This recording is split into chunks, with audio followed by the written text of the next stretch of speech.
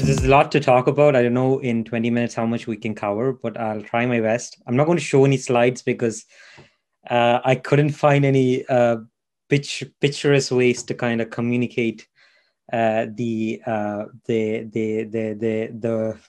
what basically happened over there. So I just have my slideshow on the side, and we can just like look at our faces and maybe have some bit of interaction as we do this talk or dialogue. Is more what I'd like to be. So does anyone know what the story of Fatima is like? So we'll start it from there. Like, anyone know? Have any of you seen the movies? Like, there's so many movies on the Fatima story. Um, anyone know? Just even like just from general reading, or maybe has anyone been there? I haven't actually been there now. I got a chance to go there once. Oh, did you, Roshan? Yeah. Um, I know there's three children involved in the story, but I forgot their names. Okay. Um, I know they're all like really young children. Like I think that all of them are like 9, 10, 11 years old. Yeah. And the rest of the story, I don't know. I completely forgot the story. Yeah. So Jacinta, Francisco, and Lucy. And Lucy was the girl whom Mother Mary was speaking to, and the other two are her cousins. Yeah. Yeah. That's very good. Anyone else? Anyone else know anything else about Fatima? What was happening over there? I'm not sure, but if this is the same story, then I think they told the people, but people did not believe them. And then they would go to the place and pray every time. And then to prove it to people, they called everybody and they said she would appear here. And when they prayed, at first she didn't. And then when she appeared, everybody saw her. Yeah, yeah. That's there was all of that unbelief and the kids kind of being ridiculed at their age. They had gone through many other persecutions also for what they believe. Yeah. Anyone else? So Our Lady asked the children to pray the rosary and to spread the devotion of the rosary, especially for an end to, I don't know if you could see me, an end to communism, because Russia was going to be taken over by communism. And what else? Oh yeah, then at the very last, Our Lady asked the children to come to this place and pray on the 13th of every month. And then on the very last apparition was May 13th, which is tomorrow, and there was the miracle of the dancing sun. So a lot of people, it was a very spectacular miracle, and a lot of people came to believe in. Yeah, well, as I don't know who spoke before, but yes, people didn't believe the children because they couldn't see Our Lady, but once they saw that, they believed the children, and yeah. Yeah, very good, Jennifer. So so there were 6 particular apparitions that happened, and it was every 13th of every month. It actually started May 13th, so tomorrow is when the first apparition of Our Lady happened, and the miracle of the dancing sun that Jennifer mentioned was the 13th of October. That was the month when the final apparition happened, where about 70,000 people or more than that kind of saw this miracle. And I think when I read this, maybe, and there's a small video also, I hope I might be able to share it also, that shows what happens over there also, so we'll see the whole thing, like, and we'll see what it means. Okay, so just theology of just God appearing or saints appearing there. It's kind of divided into 2 categories. So one falls under this term called apparitions, and the other is called mysticism. We might just touch on mysticism. Like, you might have heard like of certain people maybe just going into a trance, and then they themselves hear God's voice to them. So this would be like a person who's having persevered in a Christian spiritual life, usually for a long period of time, receives by God's free choice again to be infused of a supernatural grace of contemplative prayer. So that's kind of that's a mystic. And basically through this grace, they are granted a deeper knowledge and experience of God beyond which the ordinary ways of prayer or Christian life can give. Okay, so it's a bit more of a deeper way of in your own prayer life, where through God's grace, you might be able to reach a place. That's called that's a mystic, like, or a mysticism. And then there's this other one, which is apparitions. That's actually a charismatic gift. So like charismatic gifts, if you remember the talk on charisms, charismatic gifts, they're actually not meant for the person, but they are meant for the people of God. So this is an apparition, is a charismatic gift granted by God for some greater purpose of his that will benefit than the benefit of the one who's receiving it. So more than, as Roshan said, the three children who were there, this apparition was for the whole world. Through this apparition, Mother Mary wanted to communicate a deeper message, to the whole world. So that's the just if you ever hear, what's the difference between the two, that's that. And it's apparitions that happened in Fatima. Okay. So in the case of Fatima, as I said, it's more than an intellectual vision that took place. It was an external apparition accompanied by indications of an actual presence of Our Lady. Okay, as a fruit of the events and of the fidelity of the three children to the message of Fatima, Lucia, Francesco, and Jacinta, they grew in holiness and they became mystics in the proper sense. So they grew, especially Francesco and Jacinta passed away, and even the message with Our Lady that was mentioned also, they passed away a year later, a year or 2 years later. And I will touch on that also. It was maybe I might forget it, so I might just say it also. It was 100 years ago, there was another pandemic that happened in the world. You might have heard of that when COVID came, there was a similar pandemic like this. So they both passed away during that time, and it was through prayer that they both had the influenza, but they both passed away in that sense. But Lucia remained, and as Mother Mary said, she would remain. She said that the other two, Jacinta and Francesco, would be called to heaven, but Lucia would remain. And she asked, will I be remaining alone? She said, no, I'll also be with you. And I need you to communicate this message of Fatima through your life, so that more people come into the Immaculate Heart of Mary. Okay. And I think the fundamental thing about, maybe if you even forget everything else, it's more than what just happened over there. I think what the church honors is the heroic virtue in the pursuit of God that these young children had, that raised them to the altar. So Jacinta and Francisco are saints, and Lucia, I think, is a servant of God, or a blessed. I don't think she's a saint yet. The church honors it's not just because they received these apparitions. That's not why they became saints, but in their life, as I said, with the influenza and all the other sufferings that they went through, especially even Lucia went through in that life period for the message that they received. They were still pursuing God in that sense. That they became saints, and that's what authenticates this message of Fatima more than even the miracle that happened of the sun over there. Okay, so just actually before the three children had the apparitions, there was another apparition. Did anyone hear about that actually? What's actually called, so this happened in 1916 in the spring, was the first of these apparitions by the angel of Portugal. So an angel actually visited the three children in 1916. So it started at the summer. That was the first time the angel visited them, and then two other occasions, preparing them for this visit of Mother Mary that's going to later happen the next year. So the angel said to them, do not be afraid. I am the angel of peace, and to pray with me. And the prayer so he knelt down, and then the children also knelt down with him. And he said is, my God, I believe, I adore, I hope, and I love you. I ask pardon for those who do not believe, do not adore, do not hope, and do not love you. And he asked them to repeat this prayer every time that they come to the hill. So it's usual for that age, for children at that age, to kind of go with their past, like the sheep, to these lands to kind of so that the sheep can feed and get fed and all that. Like the children, what they used to do is they always used to go over there. They used to play. They used to do this and that.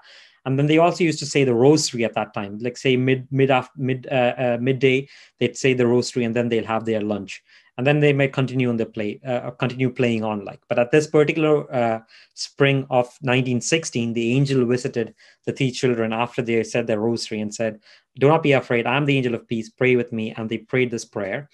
And he said to pray in this way, and the heart of Jesus and Mary are ready to listen to you. So then, so they were children. They listened to this, and they were a bit startled by by seeing an angel in front of them. And even Lucia, in her later letters, is when we know about most of these things, like what happened over there. She was saying it was different when the angel came than when Mary came, because Mary's presence allowed her to speak, but the angel's presence was really more like you just fall into place because of the holiness or the awe in which you're in front of, so she was, and that's also noted, and there was a bit of a reading about that when I read it also. It's like, oh, that even though Mother Mary is seen as higher than the angels, what in its theology say that because the angels are so just in heaven, they don't have a human body as such. When a human eye meets an angel, you just automatically fall like that, like you just prostrate, and you easily can confuse that vision or that presence of an angel of you just being in heaven itself. Okay. Okay, and then the next one, the angels came were in 1916 summer, and the angel said again, what the guys were just playing around and they were not praying. So the angel said, "What are you doing? You must pray. Pray the hearts of Jesus and Mary have merciful designs for you. You must offer your prayers and sacrifices to God, the Most High." And then he said, "In every way you can, offer sacrifice to God in reparation for the sins by which he is offended, and in supplications for sinners. In this way, you will bring peace to your country, for I am its guardian angel, the angel of Portugal. Above all, bear and accept with patience the sufferings God will send you." So he was saying, he was preparing the children for what is to come, and he was continuing or preparing for the message that Mary would later give, which was to pray for the sinners, to pray the rosary and to pray for the sinners, for the conversion of the sinners. And then late in September or October 1916, the angel came again. And this time, the angel was holding in his left hand the chalice. And this is actually very beautiful, because it actually even in many ways confirmed the miracle of the Eucharist also. And what we receive is the body and blood of Jesus. So here what happens, what Lucy is writing is, the angel holding his left hand, he had the chalice, and over it in the air was a host. And from the host, drops of blood was falling into the chalice. Okay, so the angel then leaves the chalice in the air and kneels with them and repeats and tells them to repeat the prayer 3 times. And this is the prayer that said, "O most holy Trinity, Father, Son, and Holy Spirit, I adore you profoundly, and I offer you the most precious body, blood, soul, and divinity of Jesus Christ, present at all the tabernacles of the world, in reparation for the outrageous, sacrilegious, and indifferences by which he is offended, and by the infinite merits of his most sacred heart and the Immaculate Heart of Mary, I beg conversion of poor souls." And then the angel said to them, "Eat and drink the body and blood of Jesus Christ, terribly outraged by the ingratitude of men. Offer reparation for their sakes and console God." So it's again like a miracle in which the confirmation of that what we eat is the body and blood of Jesus. And again, this is the last of the miracles that they had. And from now on, the children were a bit more serious and taking that kind of they were more interested in being alone and praying the rosary and coming, preparing themselves for what the angel had said to them. Okay. So then almost 8 months had passed since that last apparition. Lucy and Francisco and Jacinta continued to practice what the angel had taught them, especially the prayers that he had taught them. and offering every sacrifice that they find in their daily lives as children. They'd offer it up to Lord as a sacrifice. Whenever someone says to them to do this or that, they'd always do that. And then May 13th, a day like tomorrow, 1917, they chose to pasture their sheep in hilly depression owned by Lucia's father, and it's known as Cova da Ira, or Cove of Irene. I don't know if Irene is over here. I'd like to know if that's why her name is Irene. Is that why that name came about? Does it have to do with this miracle? She'll be joining us soon to let us know. Yeah, it'll be a good one. I meant to ask her that. But anyway, it's spelled Irene. So it does. I think that's her spelling also. And then over there, it was that the Blessed Virgin, under the title Our Lady of the Rosary, appeared on 6 occasions in 1917. And for 6 of these occasions, Mother Mary appeared to all 3 of the children. But in 1920, then she appeared only to Lucia. And that was the 7th apparition of Mother Mary, but that was only to Lucia. And that was one where she got confirmation to join as a sister, to go and to be religious for all our life. Okay, but we look at the 6 apparitions as such. Okay, so just before the apparition, as Jennifer had said, like the state of the world at that time was really terrible. You're in a moment of the First World War. Okay, it's raging in Europe. And it's just the savages from the warfare is the worst the world has ever seen.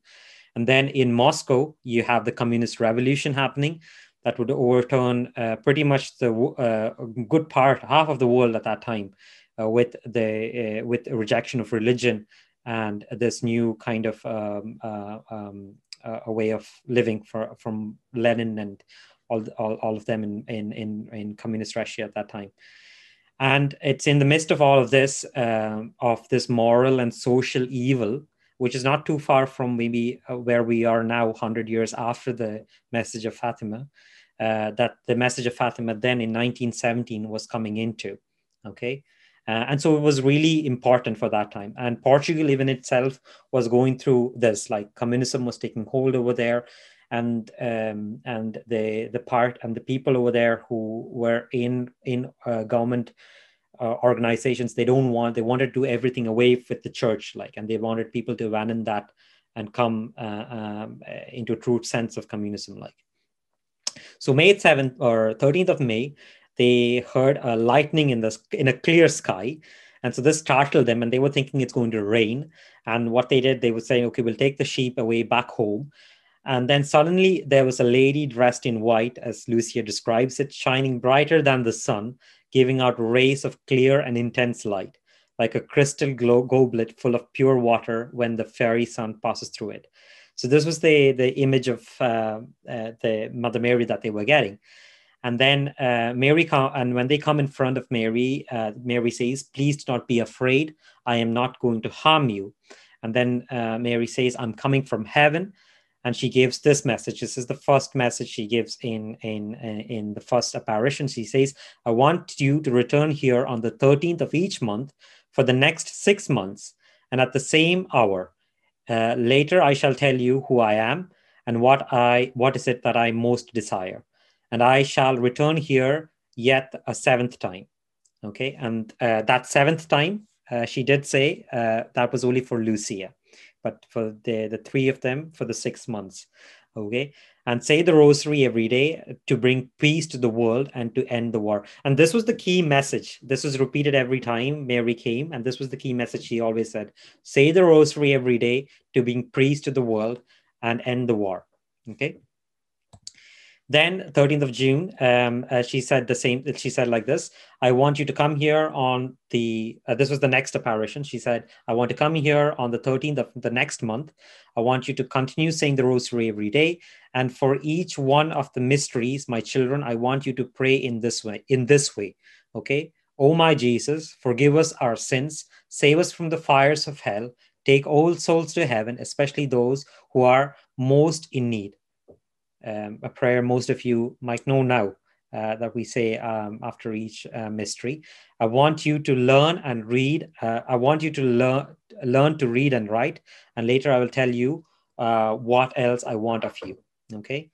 So this was the next apparition. This was the message.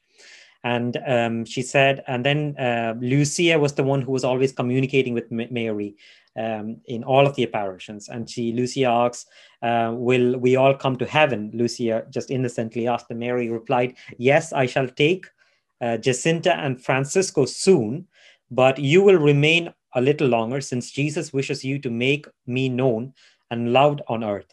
He wishes also that you to establish devotion in the world to my Immaculate Heart. So this was the purpose of Lucia then. Okay. And then, so as they came home, they were okay. After the first incident itself, they said, we're going to keep the secret. We're not going to say this to anyone. But little Jacinta, she couldn't keep the secret to herself. She went along and told it to her parents, and then her parents soon came to Lucia's home and explained to her mother, and she was really startled, and she was like she knows what's going to happen. But in a way, actually, the first person to believe was Lucia's father. He was like, yeah, no, I believe what you say. And even the cousins, Francisco and Jacinta, their parents also were kind of believing, but the mothers were not that believing. They were like really a bit skeptic, especially Lucia's mother. She really didn't understand why she's making up all of these lies and spreading it, like, because she was thinking of all that's going to happen to her child. She's going to be taken away, going to be put in prison. The family is going to stripped off their land, and God knows what's going to happen. And they're barely making it every day in the poverty or below poverty that they're living in, like at that time in Portugal. So she was concerned. So she was genuinely alarmed, and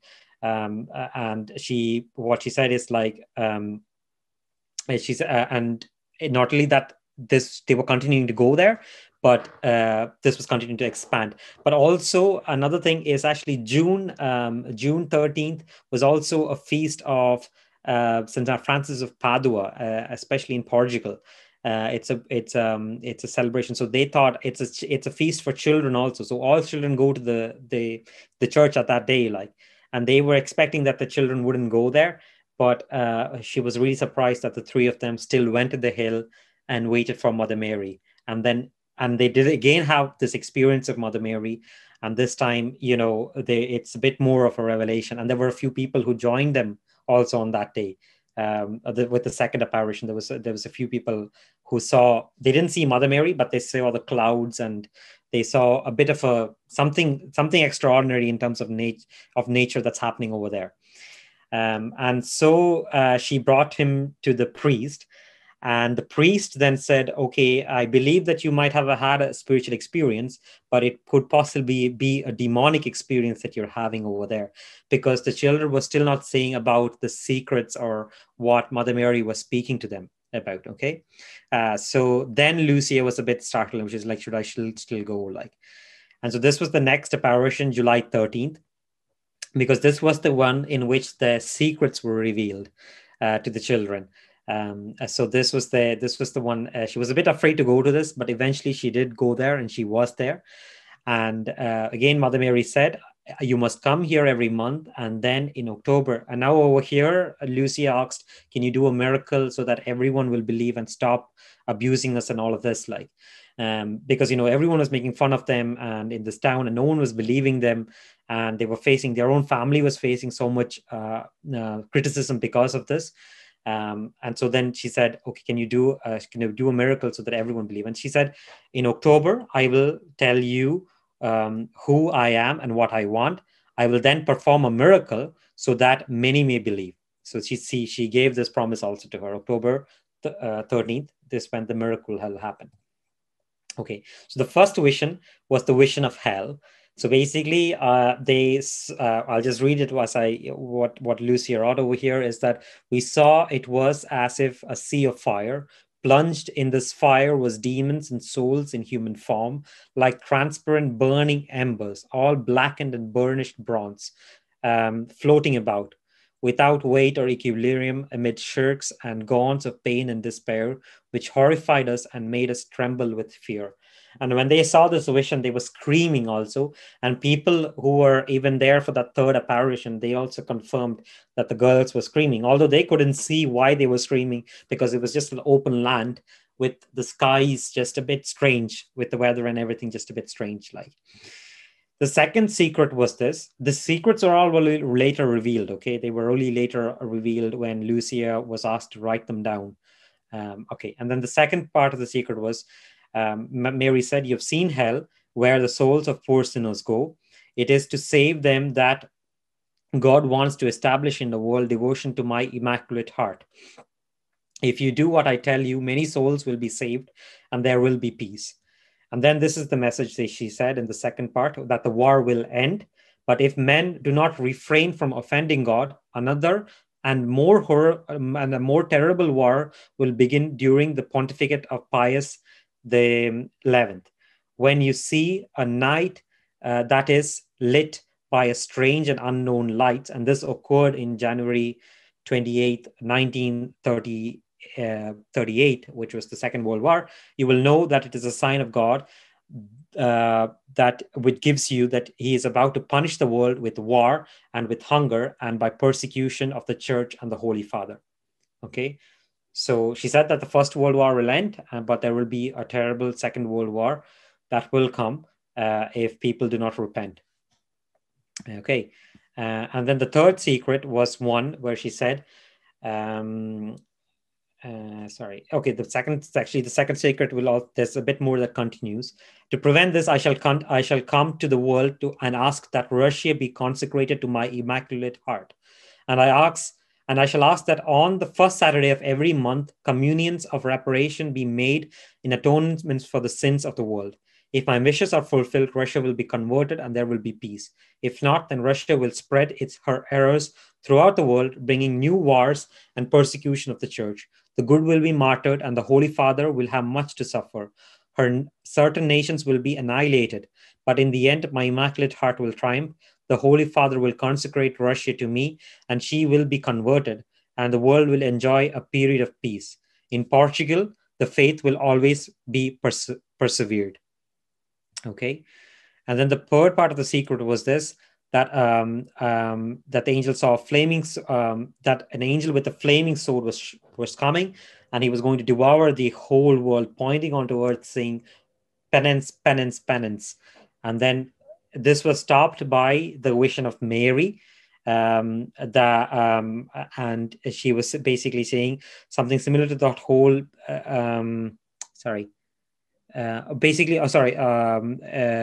then she saw an immense light, that is God, something similar to how people appear in a mirror when they pass in front of it. A bishop dressed in white, so this is the Holy Father. We had an impression that it was the Holy Father. Other bishops, priests, men, and women religions were going up the steep mountain, at the top of which there was a big cross. Having reached the top mountain, on his knees, on the foot of the big cross, he was killed by a group of soldiers who fired bullets and arrows at him. And in the same way, they died one after the other, the bishops, priests, men and women religious, and various lay people of different ranks and positions.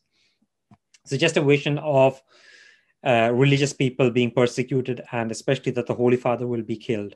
So again, the third part of the secret was not revealed even later. Even the first two were revealed, but the third was kept a secret.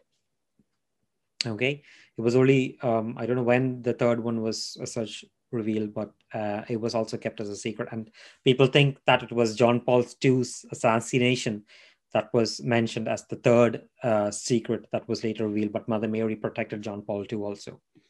Okay. And then finally, this was the August apparition came. But over here, what happened was, now that slowly a lot of people were coming, the civil authorities became involved in this and they didn't want this to happen. And so what happened was the mayor or the administrator of that city came and arrested these children and put them in prison. So they were never able to go there on 13th of August. So even though Mary came, so certain people gathered, a lot of people gathered as usual on that 13th August, but the children were not there on the 13th of August because they were in the prison.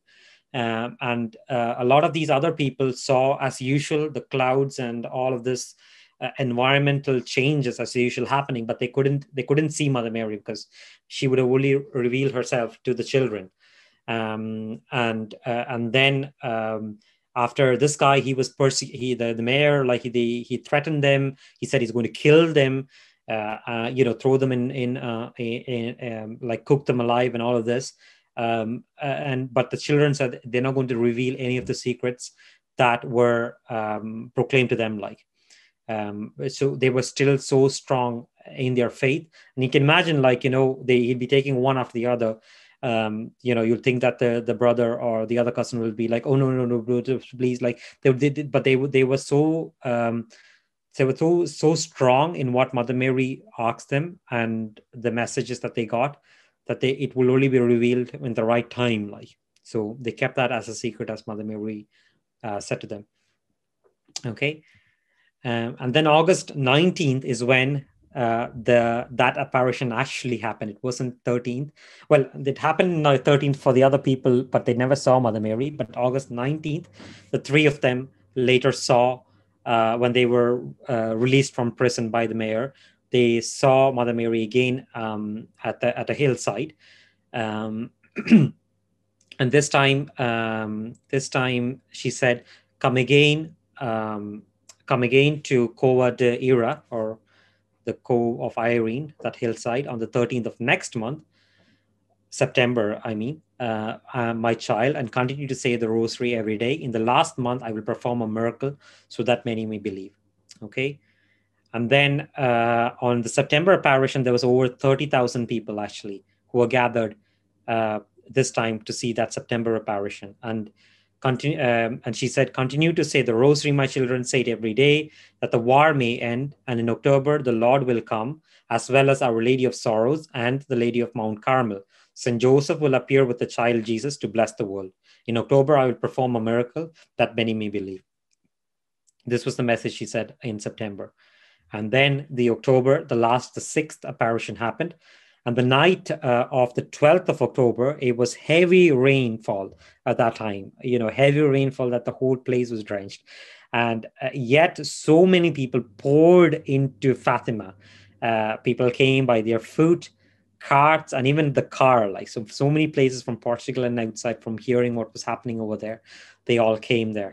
And when they all came there, eventually they were delayed. The children were delayed coming over there. And then the people who were already there, they started criticizing, like, are you guys not punctual? And Mother Mary didn't arrive on time. She always comes at that noon time, and it was way past noon and she didn't come. So they were all skeptics over there and just throwing abuse at them. There's nothing's going to happen over here and all that. And so then slowly the children came, because of all what they were going through for so many months, and especially the night before and all. And they knelt down and they started to pray the rosary. And as usual, after a time, actually, when it says when the sun was just right above, so at its peak, so in a way, in its high noon, Mother Mary appeared, as she said. And she said, I want a chapel built here in my honor. I want to continue saying the rosary every day. The war will end soon. The soldiers will return to their homes. And she revealed who she is. And she said, I am the Lady of the Rosary. That was the title she revealed over there. And then what happened over there was this phenomenon of the dancing sun, where more than 70,000 people saw what happened over there. And then as this was happening, the children, there was two kind of visions. So the dancing sun and everything is what all those mass gathered over there, they saw, which happened for about 10 minutes. And then the children, the three of them, they actually saw St. Joseph and child Jesus first, and Our Lady robed in the blue mantle beside the sun. And St. Joseph and child Jesus was blessing, because they were making their sign of the cross. They were blessing the whole earth. And then later, they saw Our Lady, Our Lady, which was the other, Our Lady of Sorrows, and again the same way, After that, after that was vanished, they saw Our Lady of Mount Carmel also coming. Okay, and so this was the whole vision which had happened over there. Like there is so many eyewitness statements of what happened over there for the dancing sun. I have a message that I just noted down that a doctor, he is a PhD, Dr. Alminda Gareth of Coimbra University, that noted. He was the most detailed of all the records that I could find. So I thought it was most interesting to read it out. If you can bear with me, it's a bit long. He says, I was looking at the place of the apparitions in a serene, if cold, unexpected expectation of something happening, and with diminished curiosity because a long time had passed without anything to excite my attention. Then I heard a shout from thousands of voices and saw the multitude suddenly turn its back and shoulders away from the point towards which, up to now, it had directed its attention, and turned to look at the sky on the opposite side. It must have been nearly 2 o'clock by the legal time, and about midday by the sun. The sun, a few moments before, had broken through the thick layer of clouds which hid it and shone clearly and intensely. I veered to the magnet which seemed to be drawing all eyes, and saw it as a disk with a clean cut rim, luminous and shining, but which did not hurt the eyes. I do not agree with the comparison which I have heard made in Fatima. It was a dull silver disk. It was a clearer, richer, brighter color, having something of a luster of a pearl. It did not in the least resemble the moon or a clear night because I saw it and felt it to be a living body. It was not spirit like the moon, nor did it have the same color, tone, or shading. It looked like a glazed wheel made of mother of pearl. It could not be confused either with the sun seen through fog, for there was no fog at that time, because it was not opaque, diffused, or veiled. In Fatima, it gave light and heat and appeared clean cut with a well defined rim. The sky was molten and the light circus cloud, with the blue coming through here and there, but sometimes the sun stood out in patches of clear sky. The clouds passed from the west to east and did not obscure the light of the sun, giving the impression of passing behind it, though sometimes these flecks of white took of tones of pink and diaphanous blue as they passed before the sun. It was a remarkable fact that once one could fix one's eyes on this bizarre of heat and light without any pain in the eyes or blinding of the retina. The phenomenon expect for two interpretations when the sun seemed to send out rays of refulgent heat which obliged us to look away must have lasted about 10 minutes. The sun's disk did not remain immobile. This was not a sparkling of a heavenly body, for it spun around on itself in a mad whirl. Then suddenly one heard a clamor, a cry of anguish breaking from all the people. The sun, whirling wildly, seemed to loosen itself from the firmament and advanced threateningly upon the earth as if to crush us with its huge and fiery weight. The sensation during those moments was terrible. During the solar phenomenon, which I just described in detail, there was change in color in the atmosphere. Looking at the sun, I noticed that everything around was becoming darkened. I looked first at the nearest objects and then extended my glance further afield as far as the horizon. I saw everything an amethyst color. Objects around me, the sky and the atmosphere, were the same color. The oak tree nearby threw a shadow of its color on the ground. Fearing that I was suffering from an affection of the retina, an implorable explanation because in that case one could not see the things purple colored, I turned away and shut my eyes, keeping my hands before them to intercept the light. With my back still turned, I opened my eyes and saw that the landscape was the same purple color as before.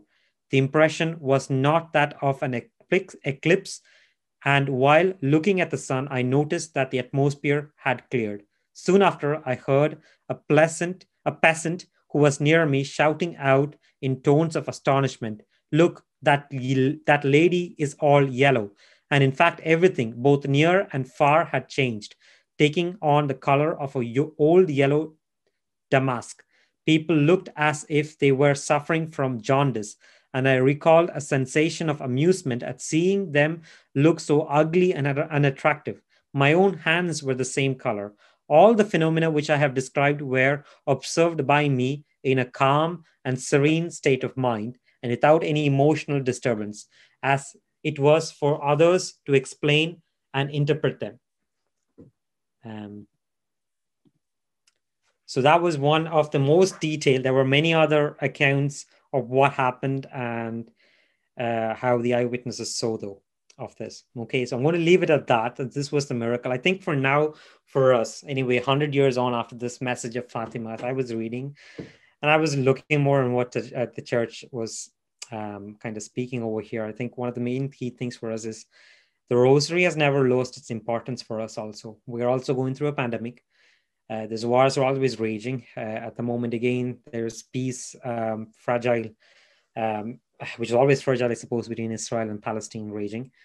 And in our own many different places, like in our own country, maybe in Ireland, and in our own life situations, wherever we are spiritually, sin is definitely taking its hold, maybe by not receiving the sacrament physically, as churches are closed, maybe in many other countries, and for us, maybe not being able to come to the sacrament of reconciliation.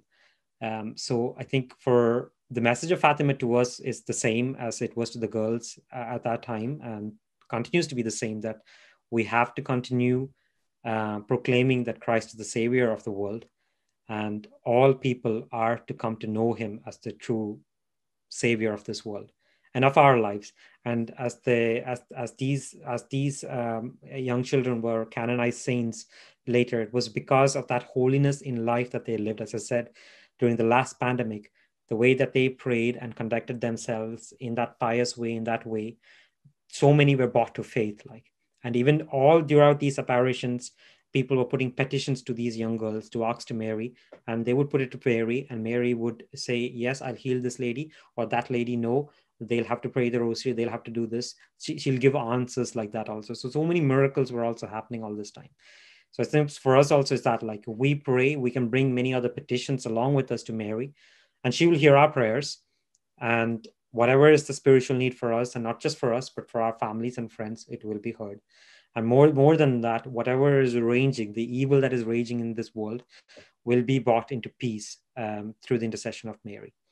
So that's the key thing, and that's the key message. Maybe wherever you are right now in your life, to pray the rosary and to continue to pray the rosary is a very powerful weapon that brought peace to this world for World War I and World War II, and will again for the many wars and whatever troubles that's going in our lives. So thank you.